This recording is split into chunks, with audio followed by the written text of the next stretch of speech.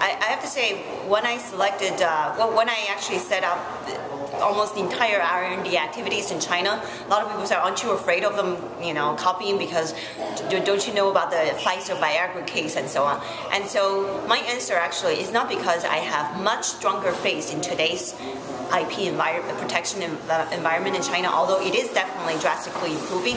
My argument is that people will only steal something if they can get immediate benefit. So the fact that Viagra got violated in terms of patent, that's because it's a marketed drug. Everyone knows the active pharmaceutical ingredient. So therefore, and it is selling, it is a real drug and it's working and so on. That's why there are copycats. For us to operate our discovery in preclinical in China, the best we can come up with is a pre-IND candidate.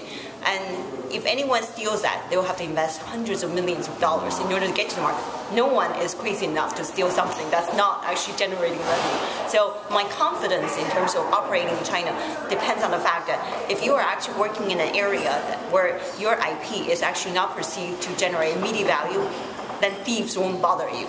Of course, if we generate a drug that's really selling billions, then it's irrelevant whether it was discovered in China or discovered in the United States, because the patents will have been published.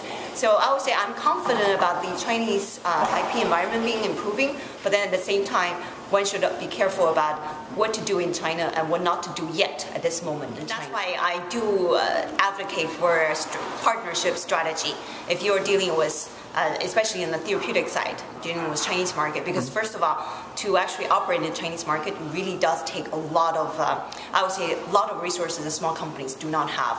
And partnering with a Chinese company or partnering with a global pharmaceutical company, they have much, much bigger negotiating power and lobbying power. So if there's anything that happens, the Chinese government would not really want that to be damaging the China's reputation. So, but if you're a small company, you don't get on the radar screen, then it's tougher. And so that's why the Pfizer Viagra case was so prominent, because it's Pfizer that's fighting it. But if it's like, little biotech company A, B, and C, we may not even hear about it.